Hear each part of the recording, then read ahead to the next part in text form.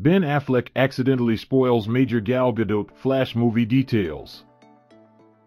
While speaking on a podcast, Batman star Ben Affleck spoiled some key new details about an upcoming scene in The Flash that involved Gal Gadot's Wonder Woman. Gadot has been having an interesting time as of late in the DCEU. For one, Wonder Woman 3 was canned by Warner Bros. In late 2022, leaving the ultimate fate of the character and the actress playing her unknown. Despite that, however, she cameoed in Zachary Levi's Shazam! Fury of the Gods. And, according to Jack Dylan Grazer, who plays Freddie Freeman in the recently released film, she could also be showing up in Aquaman and The Lost Kingdom.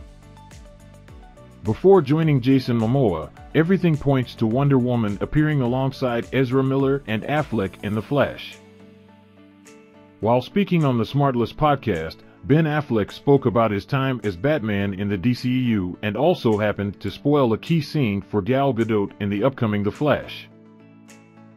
Affleck admitted that after playing Batman for so long, he only just now figured out how to play.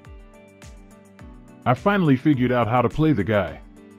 I was like, hold on, is that, I quit, I know I quit, and I know came back, but I got it now.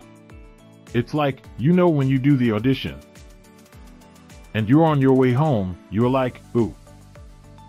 Despite not wanting to give a spoiler about when that moment was, he shared that it involved being saved by Wonder Woman.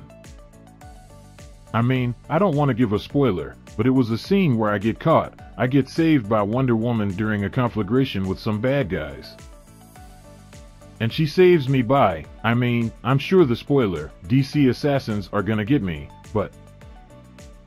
The actor offered more key details about Gal Gadot's cameo as Wonder Woman, noting that it involved the heroine's lasso of truth. Something that causes Batman to some of his real feelings about his life and his work. "She saves me with the lasso of truth."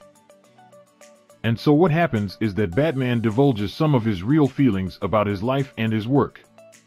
I was like, wait a minute, I got it. First, Gal Gadot's third solo outing was cancelled, then her cameo in Shazam! Fury of the Gods was spoiled in marketing, and now this.